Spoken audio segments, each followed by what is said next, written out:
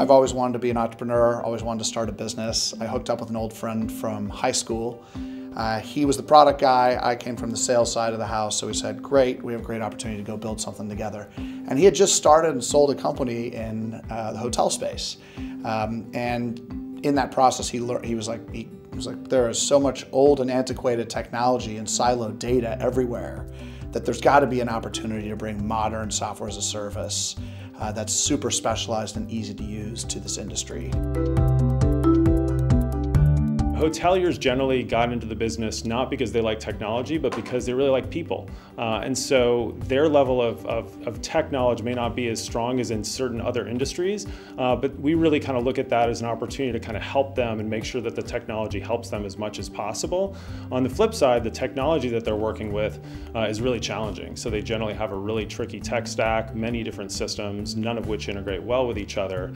And so a lot of what we do is to try to make that as seamless as possible so that the hotelier doesn't have to worry about that, but we pull it all together in a way that makes it very easy for them to use.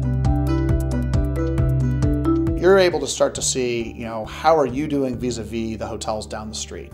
You're able to see, what are people saying in their free-form text reviews, and how do I then suss out of that the signal, the sentiment, so to speak, of whether folks loved their stay or didn't like their stay. Instead of thinking about managing a hotel with 300 rooms, you're actually really managing 100,000 potential guests. Who are they? What do I know about them? How do I stack rank them? How do I segment them? How do I create audiences? And how do I speak to them in the way that you and I as travelers want to be spoken to? A fundamental place where machine learning can help is even just to help the hotelier understand who their best guests are to begin with. So if you talk to most hoteliers, they're very interested in understanding who their best guests are. A problem with that is that a guest may stay multiple times throughout the hotel, but that may not get merged all into the same profile. So you may stay there multiple times, but you show up as 3 to 5 different guest records, even though you should be one.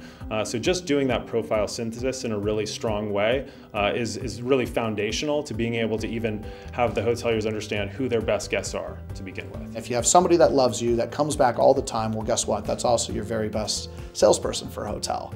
You want that person and you want all their friends in the hotel filling all the rooms. And if you do that direct, that's the name of the game for a successful hotel of the future.